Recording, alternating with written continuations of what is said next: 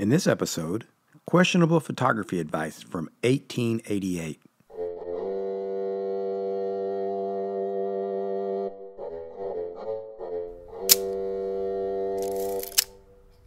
Hey everybody, welcome back to another episode of the Fine Art Photography Podcast. I've mentioned in previous episodes that I occasionally enjoy skimming through old photography journals and magazines to see what challenges those early photographers faced, to understand their techniques, and to see what issues were preoccupying them back in those days.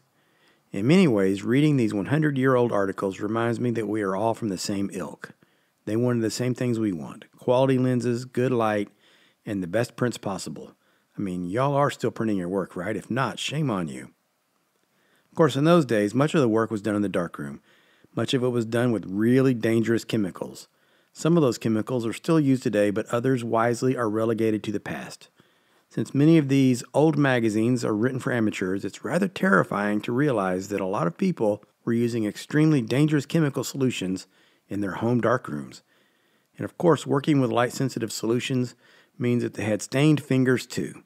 Case in point, I found an article in an 1888 issue of Anthony's Photographic Bulletin called Cleaning Up the Hands, written by Professor Peter T. Austin, Ph.D. of Rutgers College, New Jersey. Now, before I get into the content of the post by Professor Austin, let me also point out that another thing I've realized from reading these old journals. In those days, there were a lot of these types of magazines targeted at photographers.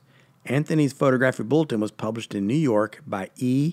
and H. T. Anthony and Company from about 1870 to 1902 or something like that. In those days, people read extensive texts, were dense with ideas, but also a ton of chemistry. And they wrote in with the responses. Today we can make comments on social media, but in the 1800s, they wrote long letters to the editor, which would be published in subsequent editions. Anthony's was published twice a month, if you can believe that, and subscriptions cost $3 a year.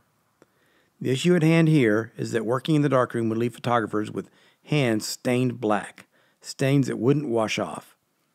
Okay, with that background, let me read you what Professor Austin of Rutgers advised. He uses some slang in this. He uses the terms old birds and chicks in reference to experienced photographers as opposed to newcomers to the practice. Here I'm quoting verbatim. Cleaning Up the Hands by Professor Peter T. Austin, Ph.D. The method of cleaning up one's hands by means of potassium cyanide, while usually effective, is not particularly pleasant, especially for those who are not chemists and hence not accustomed to handling deadly poisons. In fact, the amateur had better go about with dirty hand than undertake a cyanide wash, especially if he has any cuts in his fingers. I suppose the following kink must be known to some of the old birds, but I have never seen it in print, and hence promulgate for the benefit of the chicks. After work, and best before the stains have become quite black, give the hand a wash as follows. Pour into a cup about 50 cc of 10% solution of potassium dichromate, and add about 10 cc of dilute sulphuric acid, 1 of acid to 5 of water. Wet the hands thoroughly in this liquid and rub them well. If spots resist the treatment, wind a towel about the forefinger, dab it in the wash, and scrub the spot. As a rule, the color will come out. When well bleached, wash the hands thoroughly under the tap.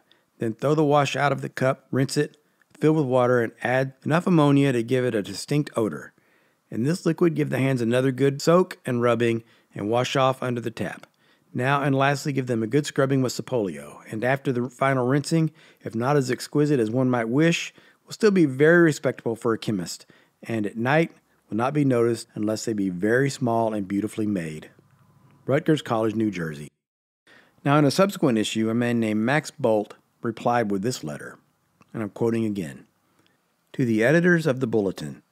Bulletin number 1 of this year has just reached me, and after having perused it, I feel a great desire to write you a few lines about the article of Professor Peter T. Austin, Ph.D., bearing the title Cleaning Up the Hands.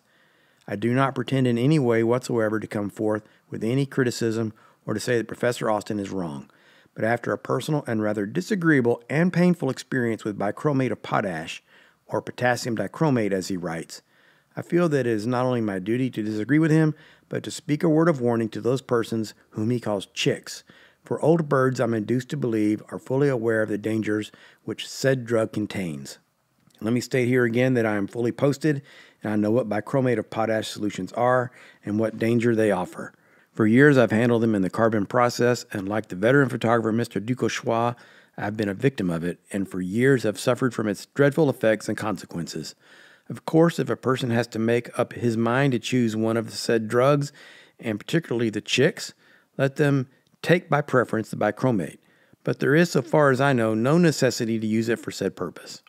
Those black nitrate stains, even if they do not offer a fine and pleasant aspect for the hands of an amateur, will not look very nice, but by all means would be more reasonable and honorable to keep them than to use such means to get rid of them. Besides, are there no other means to avoid those black stains? Yes. The amateur, who generally is a man of some means, may buy a pair of rubber gloves or may buy ready sensitized paper. The photographer, who does not like to show silver-stained fingers and hands, has at his disposal the iodide of potassium and the hyposulphite of sodium, and I feel sure that if he likes, he knows pretty well how to use these two drugs to clean his hands and fingers. But for those who do not, I will let them know how to proceed. Let them wash their hands with soap and water, and then in a nearly saturated solution of iodide of potassium, say for 2 minutes, and after this, wash in the fixing bath for a pretty strong solution of hyposulphite, and all the stains, if not already too long on the skin, will disappear as by enchantment. A good after-washing with soap can do no harm, and this is a simple, effective, and by all means harmless proceeding. The bichromate of potassium, as is well known, has a peculiar power of penetrating into the skin by absorption of the pores, and if repeated often, produces ulcers and eruptions which resist in a surprising way any treatment. I hope these lines will meet your kind attention and find a place in your next bulletin, for I consider it my duty to warn the fraternity against the use of that dreadful drug. Respectfully yours, Max Bolt. Well, I hope you enjoyed hearing these photographers from the past discussing issues facing them in their era. I don't know about you, but it makes me appreciate how far we've come and how easy it is for us now. By the way, on the theme of what photographers struggled with then compared to now, listen to these other topics of concern back in 1888. One writer complained about how composite photography was a sham and not really photography. Another opined on the shortcomings of photography in relation to art. And there was a headline that said, "Who owns the negative?" and still another discussed the best viewpoints for photographing the Yosemite Valley, which in those days was still 2 years away from becoming a national park. Frankly, you could still see some of these headlines discussed today. Well, that's all I've got for this episode. Thanks for listening. I'll talk to you again real soon.